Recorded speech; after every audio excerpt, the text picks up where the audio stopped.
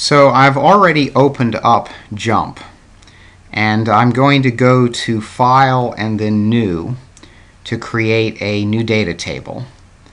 And I'm going to copy and paste the data from the Excel file into this file. So I'm going to go ahead and move back to the Excel file. I'm going to select all of the observations, including the observation numbers, and do Control-C. And then move back to the table in Jump and just use Control-V to paste those numbers in. Now I didn't bring along the labels because they wouldn't paste in correctly. So I'm going to go ahead and label these columns. And I'm going to go ahead and pause the recording while I do that so that when I come back you'll see the columns are all labeled. So I now have labeled all of the columns, and let's make a few plots here just to look at what they look like. So I think the first plot that I'm going to make is a plot of each of these columns against the time order. And so I can go ahead and do that with Analyze and Fit Y by X.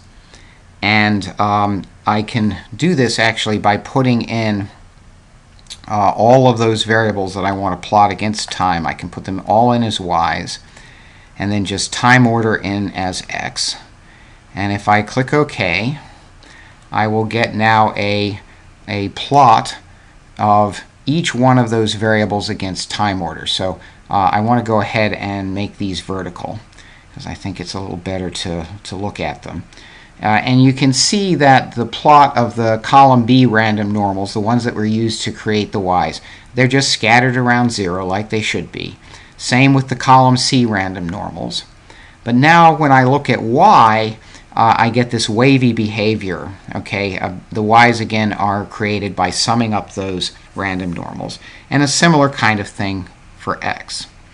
If I make one more plot here, that is a plot of the original random numbers, say the column B against column C, what you're going to see is that this picture is just a random scatter of normal data.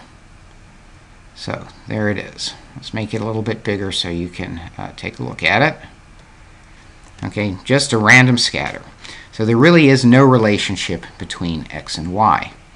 But now I'm going to run the regression of the Y random walk on the X. So to do that, I'm going to do Analyze and then Fit Model. And I'm going to put Y in as the Y and X in as the X. And I'm going to make it a minimal report.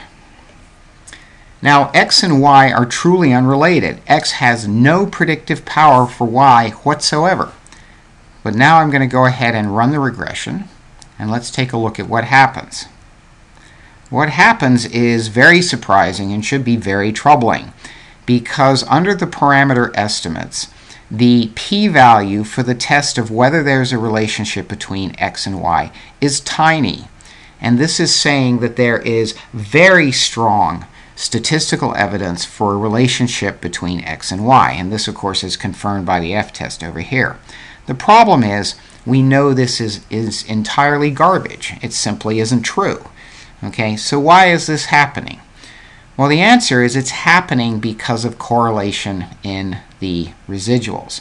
And so let's go ahead and look at the residual plot. So I'm going to go ahead and save out the things I need to save out to do the residual diagnostics.